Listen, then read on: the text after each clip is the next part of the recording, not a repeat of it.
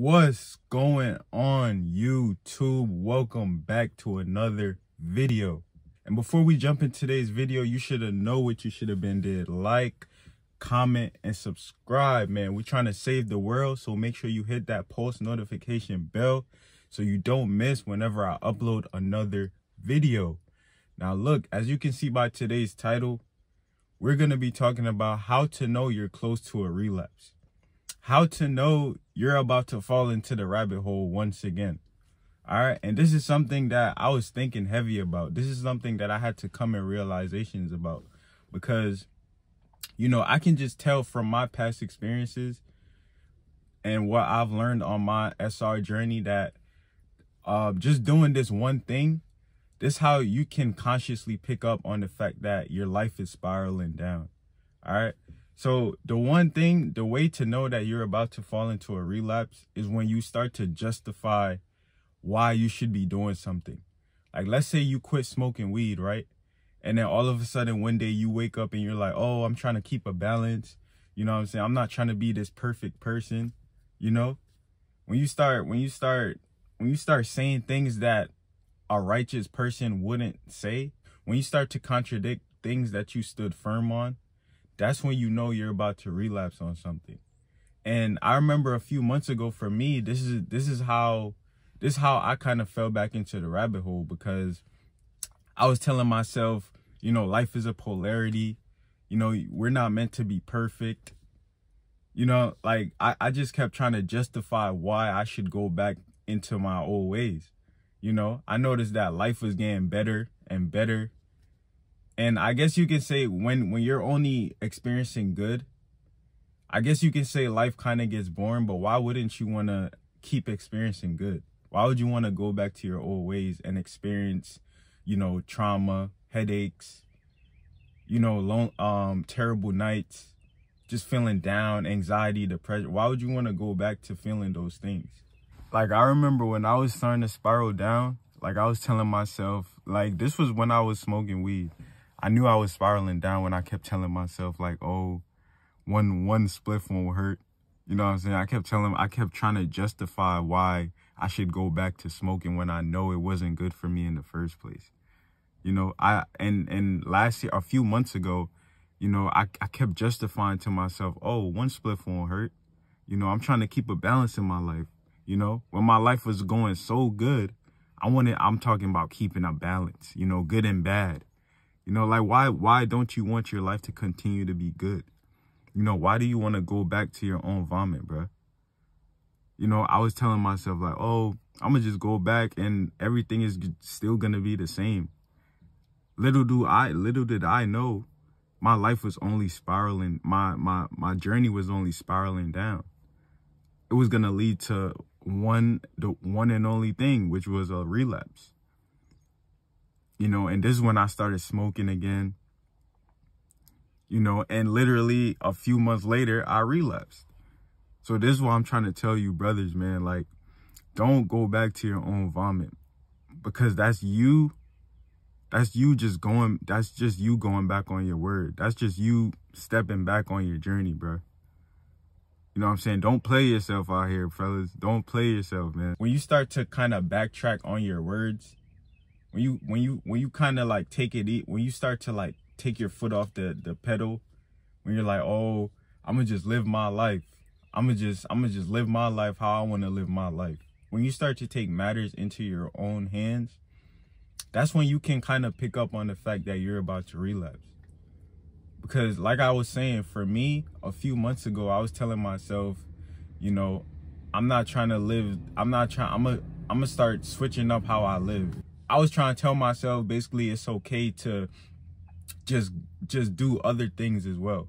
You know, and I'm not saying that you shouldn't, like, do things that you feel is right, but, you know, you can kind of tell the difference when your lower self is trying to get you to do something, like your ego, compared to your higher self. Your higher self would never stray you away. The Most High God would never stray you away. Your ego is what's going to want to stray you away and make you feel like what you're doing is right. Whole time you're just spiraling down. And this could go for anything, man. Like, You know, let's say you stopped eating junk food, right? And now you're trying to justify as to why you should go back to eating junk food. You get what I'm saying? Like, you probably gonna be like, oh, I've been eating healthy for 5 months, so I'm gonna just switch it up. I'm gonna just switch my diet up. You know, that's how you know you're spiraling down, because at that point, it's kind of like portals are being opened.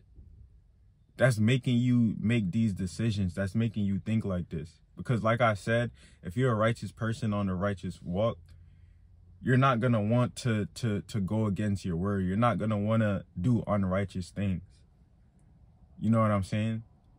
So when you start feeling yourself kind of going back or backtracking on the things that you stood firm in believing, when you feel yourself just going backtrack, you know, you start taking it easier on yourself. You probably start eating junk food again. You probably start, you probably start edging. You know, these are all things that's going to, you can easily pick up on to know that you're about to relapse. I remember reading this comment one time, and this guy was like, oh, when you go cold turkey on semen retention, you got to edge, because you can't just go cold turkey. I'm like, bro, what? Bro, what are you talking about, bro? What are you talking about? When you edge, that's only gonna lead to a relapse. I hope you know that. So what do you mean when you go cold turkey on semen retention? It's okay to edge. That means you're justifying the action of edging. You're trying to put your points out there as to why edging is good, when it's not good. You're only going to it's only gonna lead to your demise. You're only gonna relapse. So there's nothing good that you can get out of edging, you know? So that's how you know that's how you know you're on a downfall. That's how you know you're about to spiral down. You know, when you start entertaining females again. You probably get lonely at nights, and you go on Instagram and you start DMing random female just because you feel like you're on retention and you're not getting as much attraction as you feel like you deserve. Oh, now you taking matters into your own hands. You going out DMing these random females who don't even care about you. You know, these are just the little things to know you're spiraling down, brother. So don't get deceived out here. Don't let your own thoughts, don't let your own mind get in the way of where you're heading.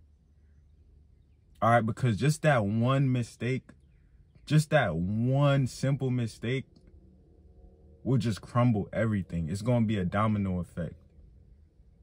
You know, just that one simple mistake, bro. Just from you going back to your old ways, you know, maybe watching the hub again, just from you just doing this one thing will just lead to everything just downfalling. So that's how you know you're about to relapse. All right, when you feel like you want to take your life in your own hands, when you're not leading on the Most High's understanding, when you're not walking with the Most High, that's how you know your life is about to spiral down. Because you feel like you know everything. You feel like you know what's best for you.